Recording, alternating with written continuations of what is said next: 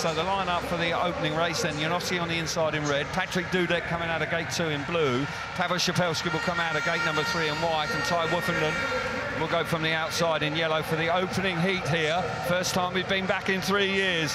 We are absolutely privileged to be in this arena. It really is something very special indeed, and I'm sure we're going to be in for some show here tonight. There's no doubt about that.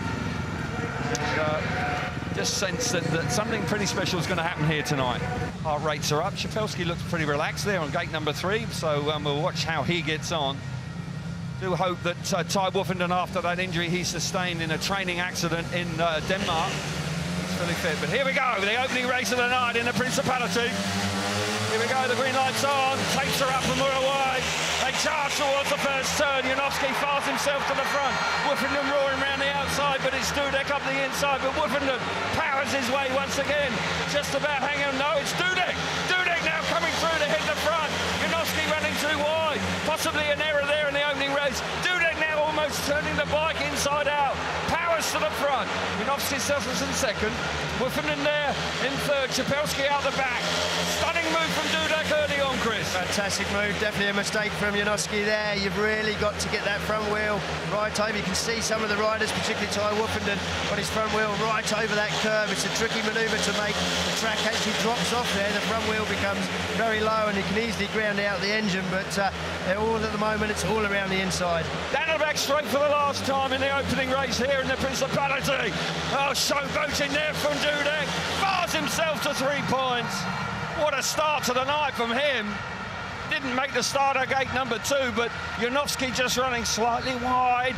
Possibly a mistake there from Janowski, but Dudek was ready to pounce. Stunning opening race. Woofenden back in third. Well, once again, we're off to a dynamite start here. There's the result then. Dudek out in front, picks up 3 points. Janowski back in second, 2 for him. Woofenden third, 1, and Szapelski missing out. Good opening heat, Chris. Yeah, tight opening heat, and that's what these indoor tracks are all about, the one-off tracks, the early heats in particular. You've really got to be focused not to drift off the inside line. As soon as you give someone the opportunity, as we saw that time out from Patryk Dudek, they will take it. And he did with both hands. He's found his form.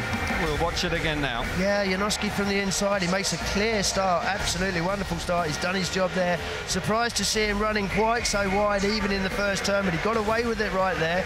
And Patryk Dudek's just patient for the first couple of laps.